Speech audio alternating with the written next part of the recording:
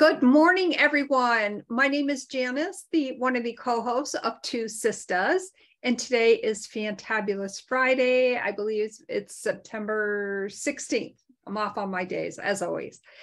I do apologize. Carol Sue won't be able to be with us today, and she'll be back with us next week. But you know, what is amazing about podcasting and hosting us is we've really been able to meet so many amazing people. And I'm so excited to have on as our guest today, Patricia Kolesa. Welcome to the TwoSistas podcast. Thank you for having me, Janice. Obviously, we're excited to have you here. And I thank you so much for, hopping on the podcast chat. And what I love about your approach to wellness is really, I think, very different and unique. And we all need to hear different wellness strategies. So why don't we start out with, if you wouldn't mind, tell us a little bit about your background and how you got into this field. Yeah, absolutely. It's one of my favorite topics. So growing up, I spent a lot of time with my family looking at nutrition labels and cooking a lot of foods at home. And we kind of grew into, an athletic background. My mom was a phys ed teacher. And so I had all of these different nutrition and wellness concepts being brought into my life. So I knew I wanted to be in healthcare and I wanted to be able to help other people. So that kind of led me to eventually be a dietetics major in college. Had no idea that being a dietitian was even a thing. And so what happened was I ended up following that path because I knew that that would be the most opportunity and that dietitians are really still growing and being more available to people, around the world. So I graduated with my bachelor's degree from Rutgers. And then I went on to do our required dietetic internship in order to become a dietitian. And then from there, I had focused in sports nutrition and entrepreneurship. Kind of switched up a little bit since then, thought I wanted to work with athletes. Then I knew, though, that I wanted to have sort of a business mindset. So from there, I became a dietitian and right in the middle of the pandemic, summer of 2020. And since then, I like to tell people I've been almost everywhere. I've worked with people with weight loss surgery. I've worked with athletes. I've worked with people with heart disease, diabetes, you name it. I have been there. So now I'm currently working in the hospital. It's been about a year and a half now, and I work with a lot of older adults. So that's kind of where I'm at. And then on the side, I've been trying to speak on these on podcasts, trying to speak to wider audiences, especially women who are provided with all of this nutrition information and don't know how to kind of implement it and figure out what's best for them. Sorry about that. No problem. This is what happens with the beauty of live podcasts.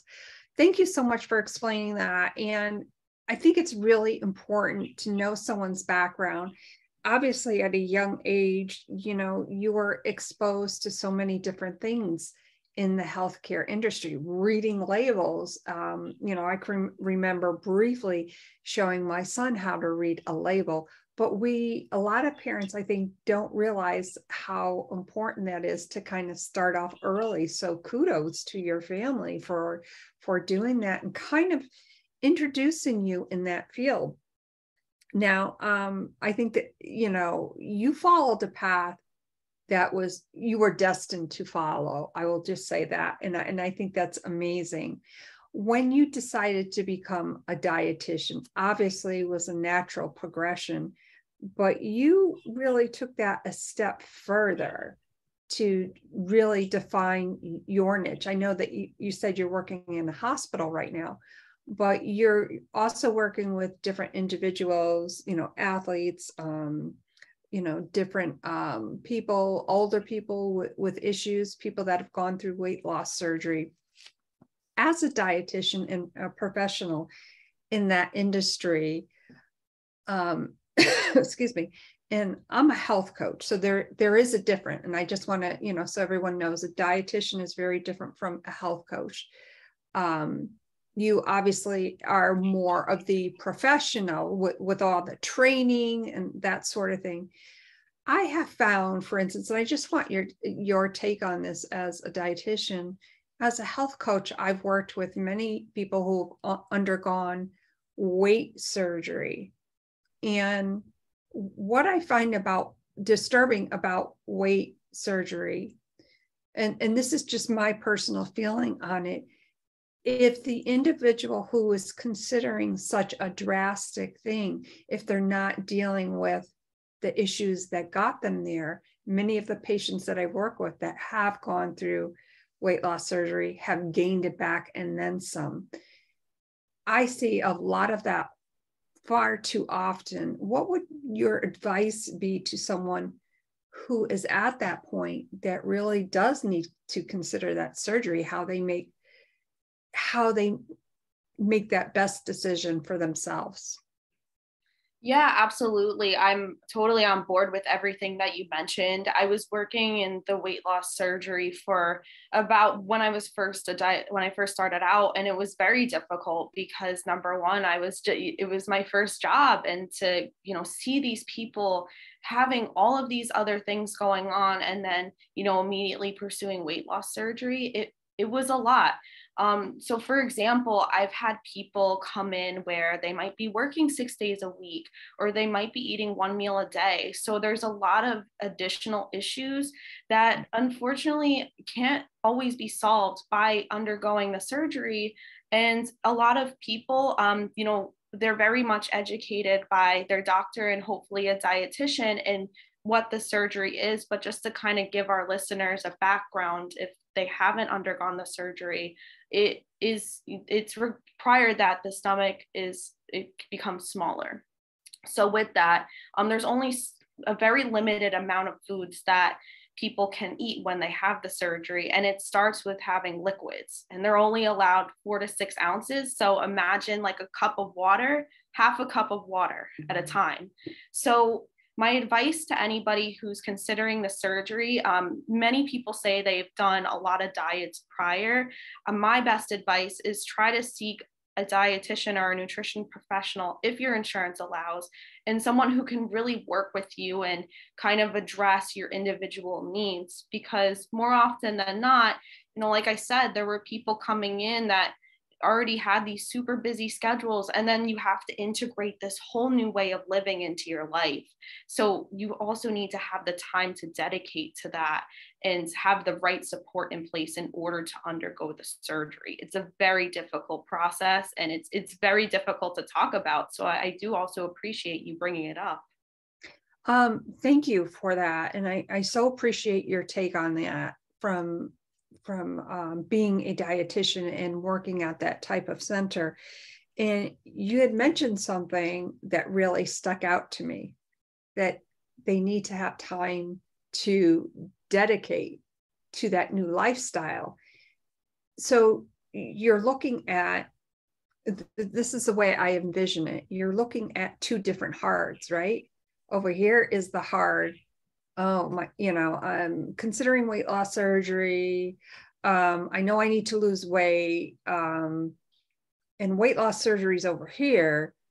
But if I took a different lifestyle approach, well, this is a different lifestyle approach, but I'm going to lose weight right away. I don't think, and I could be totally wrong, and I'm just speaking off the cuff, I don't think they're choosing their hard and choosing it wisely. And I don't mean that in a negative way. I think, for women especially, and I know that this does happen with some men, when we undertake to change our lifestyle, like, it is hard, but we see over here that we could have the surgery and lose the weight. And that makes me sad in a way, because they're 2 hards. Absolutely. I agree. And it's and we're not able to really I guess, recognize what kind of changes to be made until we actually go through it and we're walking through the process. So it's definitely, you know, we can be told all we want. And in the beginning, we're like, yeah, like I can do it. That's easy. And listen, I've had people who have undergone the surgery and have had success and have been able to make those changes. But just like you, I have seen people who have gone through it and have struggled so much, and their life has drastically changed for maybe almost years sometimes. So it's, unfortunately, we can't promise that, you know, getting that surgery will guarantee success, especially long term, like you said, with people gaining the weight back and not being able to maintain those lifestyles that they had when they first got it. You know, and that brings me back to a conversation I have with one of my health coaching patients a couple of years ago that came to where I was working, and I was their assigned health coach. They had husband and wife, both had the weight loss surgery. They wanted to try this new program, and they did okay for like the first month, but then things started happening and they started gaining the weight back. And I specifically remember two professionals, wonderful people, very busy. And I specifically remembering the husband saying to me, well, you know, this is, and I just sat back and I listened. This is like all your fault, you know, blaming it on me or the program. And, you know, I listened with great intent and I took notes, and I felt really sad for this person. What stuck out to me with that was when he said, you know, we have to go through, you know, McDonald's and we have to do this. And I'm like, I said, excuse me, let me interrupt you right there. So you're blaming me. Let me see if I understand this correctly. You're blaming me because you had to stop at McDonald's. Did I miss something there? And they looked at me. And in that moment, I almost felt as a health coach that maybe I overstepped my bounds, but I didn't. And he looked back at me and was like, well, no, you weren't. And I think in that moment, he had a realization that he and his wife really had to take responsibility. We're all responsible for our own actions. And long story short, they ended up being more successful, of course. But it just always brings me back to, if we're not dealing with the issues that got us there to where we are in our health. I know it's hard. Like I talk about it all the time. Obviously, being a health coach, you know, I've lost over 100 pounds. It was not easy. Mm-hmm. It was a lot of hard work. It's the journey, I can say, is different for everyone, I guess is what I'm trying to say.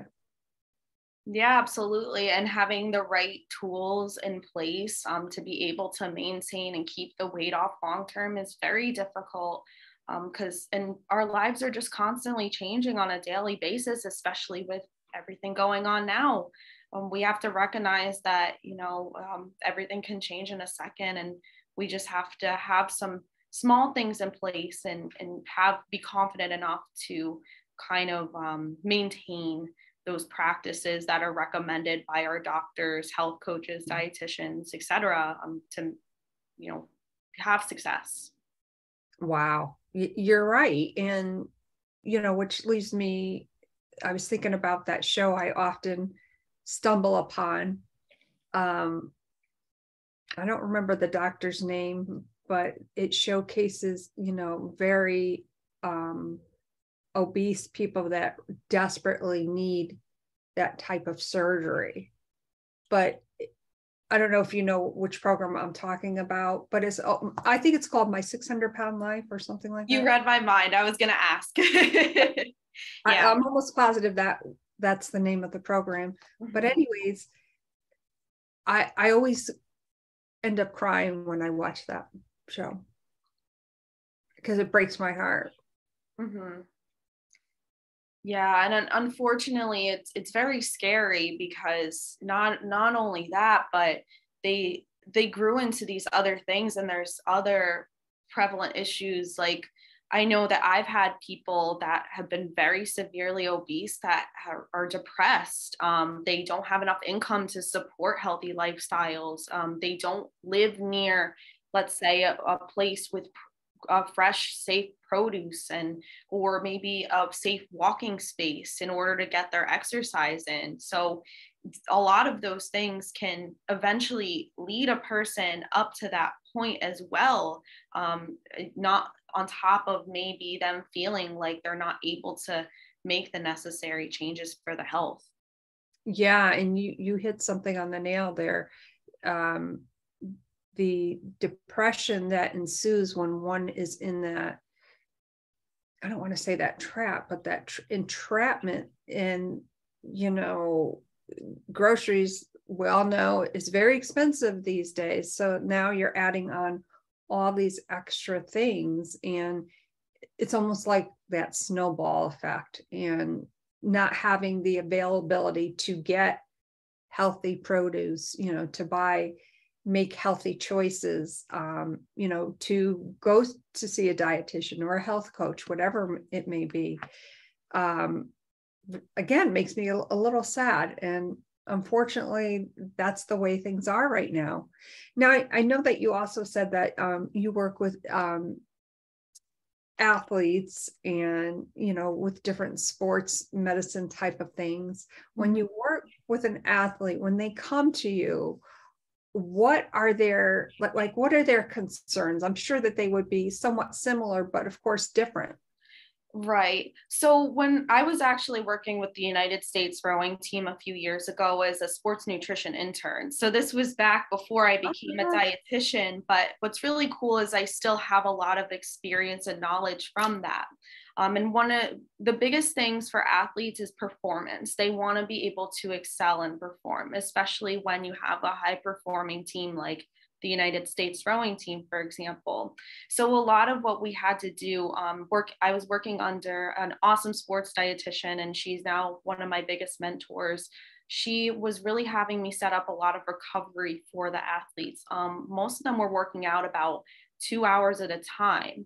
So they're using up a lot of energy. Their muscle is breaking down from all the rowing and the lifting, and as well as, making sure that we're fueling them enough. So then they're able to go for a second workout if that's another thing that, is required. So their needs are definitely, they have the average 3 meals a day, but we have to consider, incorporating snacks for muscle recovery, for energy levels, making sure that the amount that they sweat is replaced with hydration, like our water and electrolytes.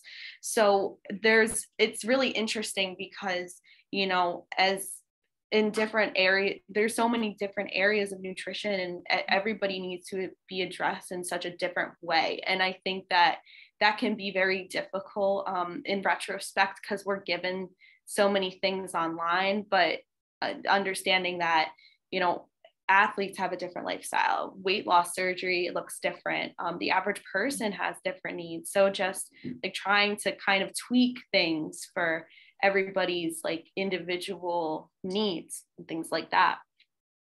Yeah, I remember my brother is a national world figure skating gold medalist. And I remember his coach, speaking with my parents about nutrition, because he was on the ice, 4 to 6 hours a day. And, his nutrition was different from the other 5 of us. My parents had 6 children. So, I remember that always going on way back when. And I think that was really before dietitians came into play. So thank you for explaining that. And I would imagine with rowing too, as you said, I mean, it's such a physical sport. Like they are burning a shit ton of calories. Yes. Yep. And it's funny story. Even prior to this, I was working with football. I was working with cross country, basketball. And they all, you have people like football players are tall and they're big. And so they're eating like maybe 3 to 4 meals a day. And then they have their shakes, they have their protein bars. So, we're just trying to kind of fill in those gaps where they might be working for long periods of time and they need that nutrition or additional vitamins and supplementation. And hydration. My sister and I always talk about hydration. Excuse me. And I know that as a health coach, the rule of thumb is you take your weight, you divide it in half. That's how many ounces you should drink. However, there's always an exception to the rule. For instance, that couple I was explaining, they were in the 100-ounce mark or above. And, we tell them you really, because of the medications that you're on, you really need to also consult with your physician, because drinking too much water, especially with being on a lot of medication, can really wreak havoc and cause your electrolytes and everything to be totally out of whack. Yeah, absolutely. Especially if, since we're talking about weight loss surgery patients, I've seen ranges, but normally it's required that they have the more than the 64 ounces a day. That's typically recommended. But yeah, with funny, you mentioned that because hydration was a big part of working with the athletes as well. We actually did take like urine tests to see that they were adequately hydrated. And a rule of thumb that we used to use was the yellowing of it. Like if it was darker, you were probably dehydrated. And if it was clearer, you were overhydrated. So if anyone's ever, feeling like they might be dehydrated, that's like one example of how to kind of take notice of that as well. But you should, in that case, we would try to give them the water amount that they would sweat when they were working out. So replacing the ounces lost there. Gotcha. Now, with working with athletes or, even patients in general, obviously you've come into a lot of protein shakes. What is your favorite protein shake, and what is maybe a protein shake that you see in the store, obviously with reading labels, that you're like, stay away from that one? Good question. Personally, I like to use protein shakes as sort of a last resort because I always say food first. If we can allow that, and protein shakes can be really helpful in being like a snack, or if for one day, let's say you're unable to have a meal, it could potentially be a meal replacement, but I don't recommend it being a long-term thing. As for brands itself, I've had, so many different ones I've worked with over the years. But the one we use here is the Ensure, and that can be found in pharmacies and in regular brand stores like warehouses. And I know that the weight loss surgery patients, a big one was the Premier as well, because that's typically lower in sugar and it was pretty high in protein. So we'd recommend about 2 shakes a day because they were unable to take the regular solid food. The one, I don't have any offhand that, I'd be very against, but in general, when looking for protein shakes, my recommendation is trying to look for, small, shorter lists of ingredients if possible. Also if you have any allergies, just recognizing, or intolerances, recognizing maybe what might not sit well with you. Because in the past, I have had patients who they haven't had shakes before, and then they drink it and find out that it causes a reaction. So it's kind of on very individual basis with those, and also looking out for maybe like a low sugar type of protein. So then in that case, you can add on fruit and milk and other things to kind of give it that flavor you're looking for. Good points. Thank you so much. And of course, I recently had the Ensure shake last week when I had to go for my HIDA scan, and it was dark chocolate and it was amazing, just saying. Good to know. Yeah, Yeah. because here we only have the vanilla, strawberry, and the regular chocolate. So I wish we could Oh, offer more flavors.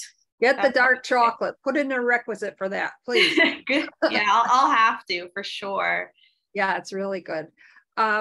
This has been so amazing. I have so many other questions. When a patient, for instance, comes to you, what is the process? Because I think some people may, I don't want to say be misguided, but they may be a little confused on how that process works. Like, okay, my doctor said I need to work with a dietitian. All right, now what do I do? And what's the process? Yeah, so let me talk a little bit about when I was working in the outpatient setting, because that was when I was really working with clients one-on-one a lot more. So with what happens is the first thing is, if you have insurance, there are dietitians that they offer that sign up for the website. So you can kind of go through a list of what dietitians are close to you, what you can find online. I know that there's plenty of dietitians on doing telehealth now, which is really great. And then finding a dietitian that aligns with your needs. So for example, let's go with weight loss surgery, since we've been talking about that today, that, there's bariatric dietitians. You find the ones that are able to accept your insurance. And there's also the option of self-pay as well. It's a little bit more expensive. So I always recommend, if you do have the insurance, that's great. And then typically they'll put like a bio about themselves and say, oh, this is what I offer. This is how I'm going to help you.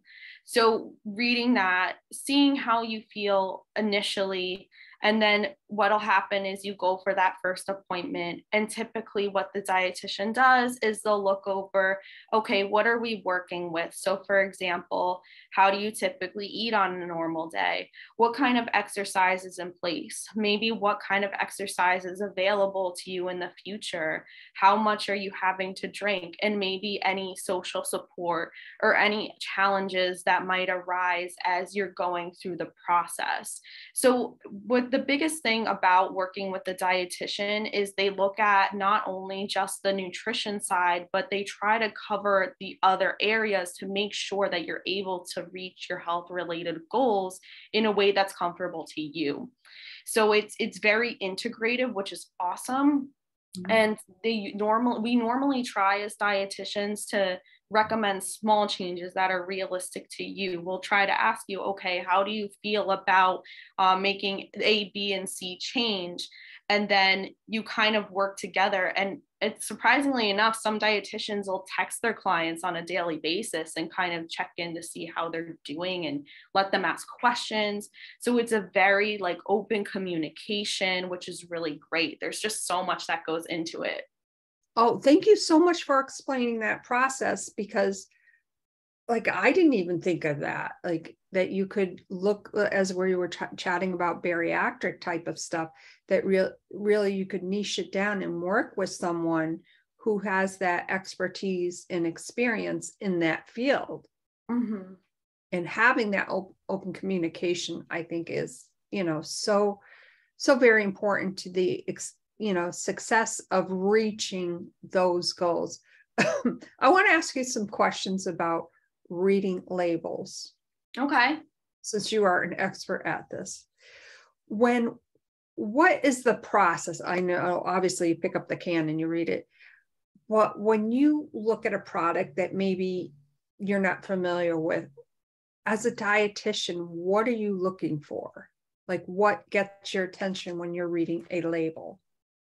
Yeah, absolutely. So the biggest thing for me personally is I try to look at like, how is it going to cover my personal needs? So I try to balance meals. So that might look like looking at how much protein does it have? How much carbohydrates is it going to provide me? Maybe how much fat is in it? You can see on the like right of the nutrition label, it'll say percentages. So that's what's called the percent daily value. So that's maybe how much of percent of it should be recommended in a day. And then there's also the serving size. So trying to kind of for each serving, there's this much percent of what you need, what you'll get in any given day. So with that, of course, not everybody it's not easy for us to just measure out servings, but it gives you an idea of maybe how to portion your foods and like what does that look like in retrospect. So with nutrition labels, another thing is looking at the ingredients. So like usually it's recommended the less ingredients, the better, generally, but and also what'll happen is the first ingredients that are listed are usually the ones that are most prevalent in any given product. So that's what they use the most of. So those are just a few general things to look out for when it comes to nutrition labels. Oh, thank you so much. That is such a great reference to, go back to and really look at those things in particular. What do you think is, and I know people talk a lot about sugar, and now I'm thinking of when I went to IIN and they were talking about the seasonal 7 right before Halloween, which is honestly now the seasonal 21 with the pandemic and everything that's happened these last few years. What is your take on sugar? We all know it's kind of bad, but let's face it, it's kind of good. Yeah. We've gotten so much confusion about sugar in recent years because we're told, oh, don't have chemicals that you can't pronounce, like artificial sugars, but don't have too much sugar, or don't have too much fruit because it has too much sugar. So my best advice to anyone who's confused about sugar is you absolutely are allowed to have foods with sugar in them. It's just being mindful.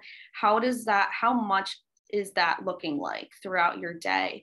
Are you having mainly sweet things? Are you balancing that out with foods like your protein, with your carbohydrates, like starches, and maybe like a little bit of fat, like that, having that balance and mixture of different things.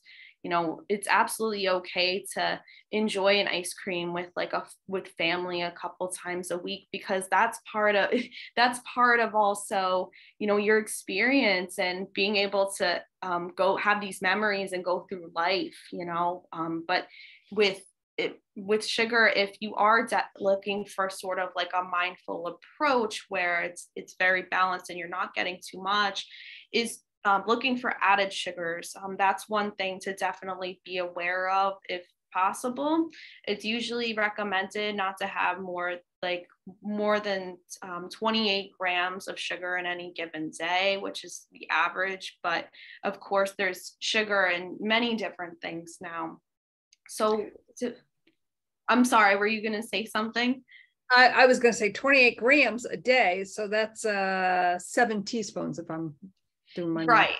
Exactly. Yeah. So it's very difficult for us, because so much of our food has maybe naturally added sugars, like fruit. It's our biggest example. So just trying to be mindful of some of the foods that you're eating, and definitely trying to add other things in addition to, like, let's say when you enjoy an ice cream, just making sure that you have dinner first.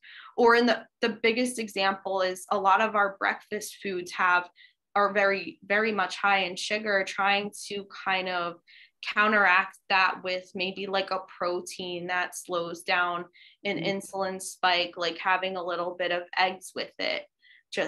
That's just one example. Or trying to incorporate maybe some vegetables later in the day at lunch.